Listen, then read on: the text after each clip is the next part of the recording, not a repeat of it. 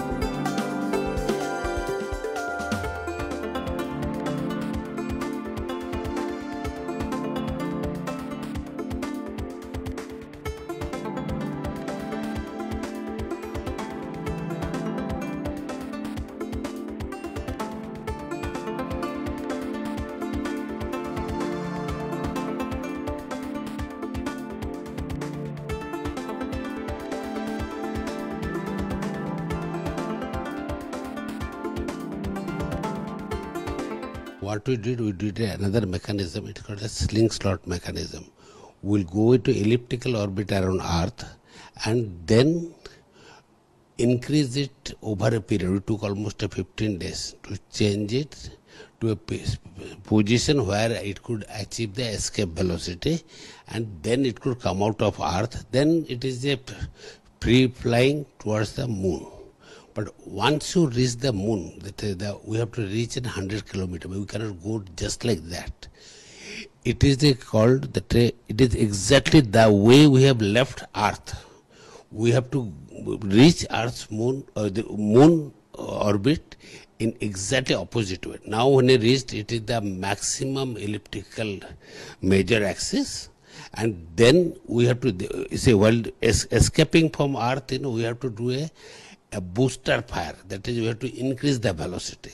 Now to getting captured by the moon, we have to now go to retro fire, that fire the rocket engine in the opposite direction to reduce its velocity, and then almost by 6 such trials, it will be able to reach the 100 kilometer orbit. While on Earth, it was very easy to, because the distance is smaller. So our antennas and systems could measure the Earth's, the orbital parameters precisely. But now the distance is very large, 3.4 lakh kilometers from Earth. Now from that antenna, when you measure from this distance, the accuracies are poor. So we have to observe for larger period and then fire thrusters. So this will take, today it is 5th August. And probably tomorrow they will start as first retro fire, and this will continue till 23rd. It will take almost 20 days. And because the estimation time needed is much more, because the distance is large, and if it is not measured properly, we can even go and crash on the moon. So it is important that we need to measure the orbits very precisely and do the retro fire. And another disadvantage of moon surface, moon's mass is very uneven.